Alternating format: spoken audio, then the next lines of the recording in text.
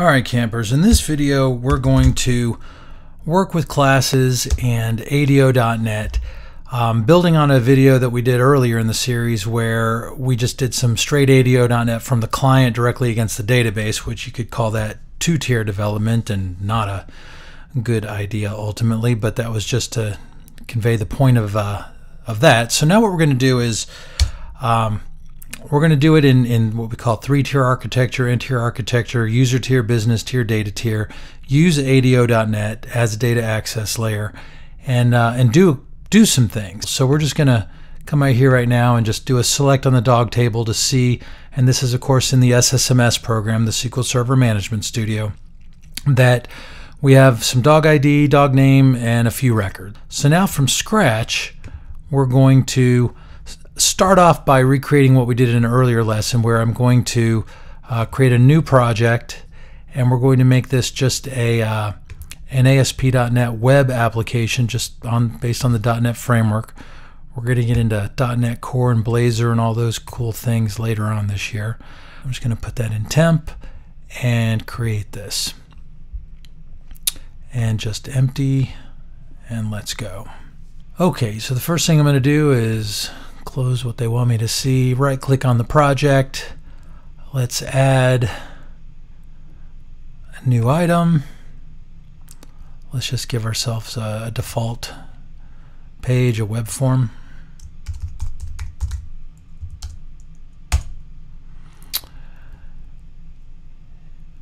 Going to grab myself a grid view control, one of the pretty standard, there it is, grid view, and double click on it, put that in the page there, and then I'm going to right click and go to view code, and I'm going to just paste in what we did in one of the earlier lessons, this bit of code here. To do this more appropriately, like I said, we wouldn't be just two-tier in it, where this kind of thing, connection strings, what we're doing would be in our client. We would go through an intermediary, we would go through a class library that would act as our business tier and data access layer to then connect and work with our underlying database. You could have multiple clients all wanting to interact. You wouldn't have this kind of text in every one of those clients. That would be ridiculous. So we're going to create ourselves a class library. I'm going to create a new project, and here I'm going to just get a .NET Framework class library going. Now that we've got it, I'm actually going to close it, and then over here back in our stc.web.app solution that has our stc.web.app project, I'm going to right click on the solution and say add existing project, and you could have done add new project there, and then I'm going to go where I created it to the class library, and you'll have to go in to get the csproj file, double click it, and there. So now the class library along with the web app is part of the overall solution. The web app is bold, which means it is the startup project. All right, but we've got one more thing to do to wire it together, and that is for the web app that wants to use and reference and use the class library, you've got to actually establish that. So if I expand my references and then right click reference, add reference, you'll see one of the choices is projects. There it is, just check the box. And not only is the class library in the same project as my solution, but now I have a reference to it from within my web application. Okay, so let's come up here to this class 1 by default that it threw up there. Let's rename this guy. Let's just name it dog. So we now have a class named dog, and let's do a couple of things. First, just for kicks, let's do this. Let's say public string select word.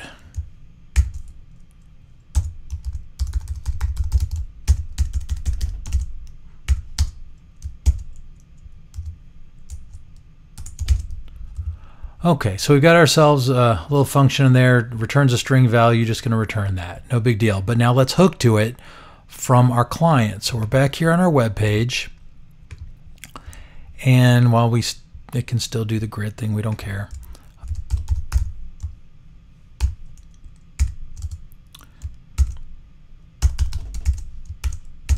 Well, we could do that, and it'd help if I typed. That would just write at the top line above the grid DDD. But we don't want to do that. We want to go to the class library to call a function. Okay, so we have to do one more thing here to wire this page specifically to that class library. And let's give ourselves a using on it just to make it easier. You'll see it shows up there, and we can now use it, and it stays grayed out until you actually make use of it. So then instead of this DDD, let's do this. Let's look at that. We type dog, it's even green. It says, hey, I know what you're talking about. You can see over here, class stc.class.liber.dog. It knows what we're talking about.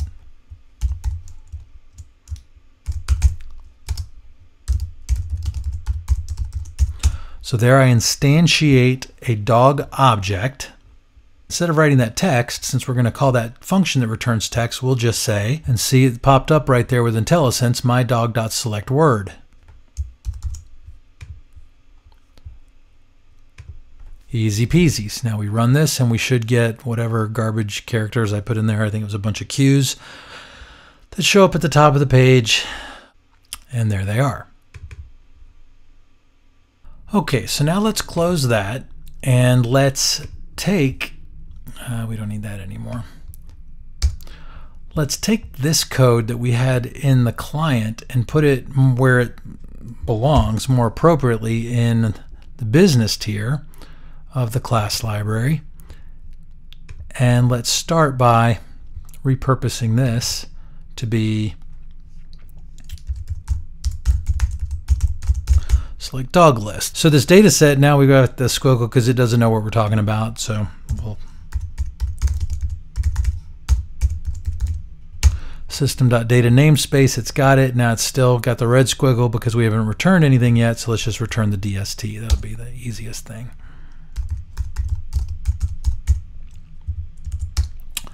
Squiggle goes away. We've got our code. And then let's come back and look at this. So we've instantiated our dog class, but our data source is not going to be explicitly that anymore. So what would we do here? We would, and you see it pops right up, right? And you combine that directly to the data source, and this should give us our grid of dogs.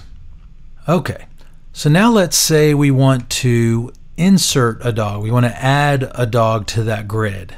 All right, so let's start off by, we'll come over here to the default page, and I'm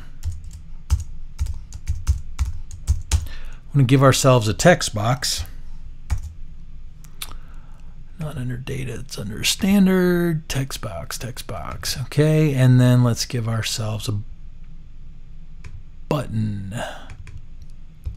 All right, so text box 1, button 1, and then we want to get to the code behind the button. Sometimes it's easy just to go to the design view and double click the thing, and it'll go ahead and give you your signature over in code. And so what we want to do is take whatever's typed in text 1 and add that to the grid. Start off by instantiating ourselves a dog object. So now what we want to do is we want to set the properties of the dog. So, well, let's do it more simply first and just pass the string. So we'll come over to our dog class in the other project, and let's just do this. Okay, so this is the function that we'll use to actually insert the dog record. So come back to here, and then what we'll do is we'll just pass along the string. Let's keep it really simple for now.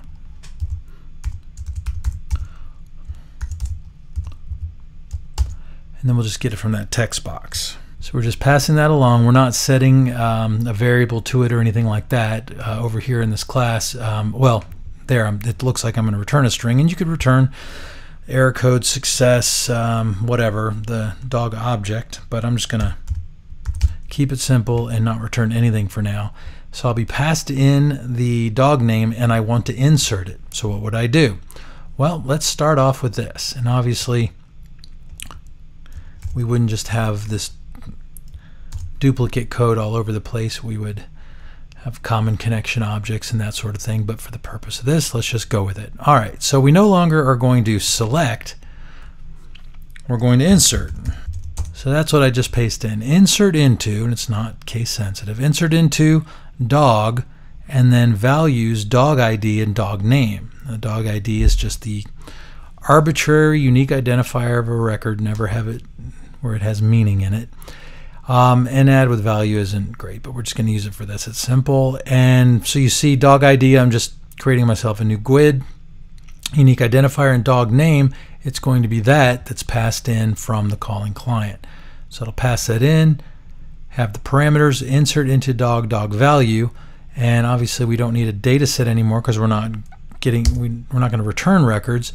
We don't need this adapter at all anymore because that's the hose to connect the command object to a data set to fill a table in the data set. And we're not going to be returning anything, so we don't need that anymore. What we need is our command execute. You can execute scalar to return a single value. There are other things. We're just going to execute non-query because we're going to pass this on, do it, and we don't want anything back. And even though this isn't the way we do it in the big leagues for this, I'm just going to open and close my connection explicitly right here.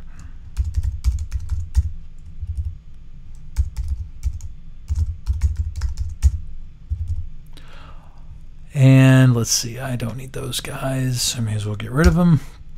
So there it is, connection, command, there's my insert, my parameters passed in, connection, and it runs, and let's run the thing and see what happens. All right, new dog name. Why not? Hit the button, refresh the screen, there's Fluffy. Okay, but let's say that we didn't want to just pass in a dog name. Let's say there were, 10 or 20 attributes of the dog that the client needed to fill out to then pass along to this inserting function. Well, you could, of course, have all of those listed here, but let's say at the client, we want to actually work with the dog object and then just pass the dog object that already has all of its type save attributes already attached. So let's come up here, and inside our class, let's create properties for our dog. Now we'll keep it simple. For now, we're just going to have our ID and our name, but you can imagine 10 or 20 attributes of a dog. So there's how we set that up, nice and simple. And yes, what I'm hinting at is when it comes time and when we get into the Entity Framework stuff, this stuff you don't have to do. This is the plumbing that, while it's pretty straightforward and you can do it, when you're trying to do it for a lot of entities, a lot of attributes, it can be a lot of plumbing. And this is the kind of thing that ORMs like Entity Framework can take care of for you. But for now, let's just list these. And let's change this now where if someone wants to insert a dog, we're not going to pass the dog name. Let's say there are other attributes too. Not that the GUID, the ID is something that a client would create, but let's just go with it.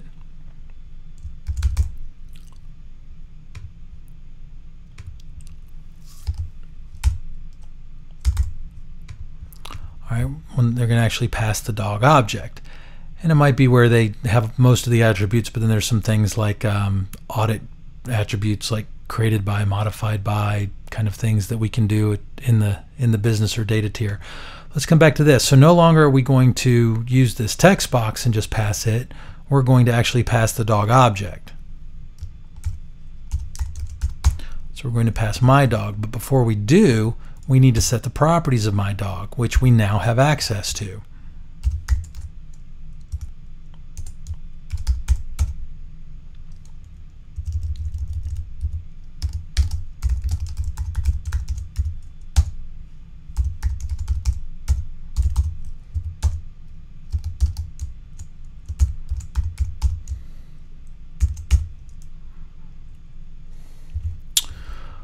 All right, so that's how that works. And then coming back here, just making sure we're buttoned up. Let's run that. Oh wait, I hard-coded the name Fido in instead of whatever. I hard-coded Fido in instead of grabbing whatever the user typed in the text box, so whatever.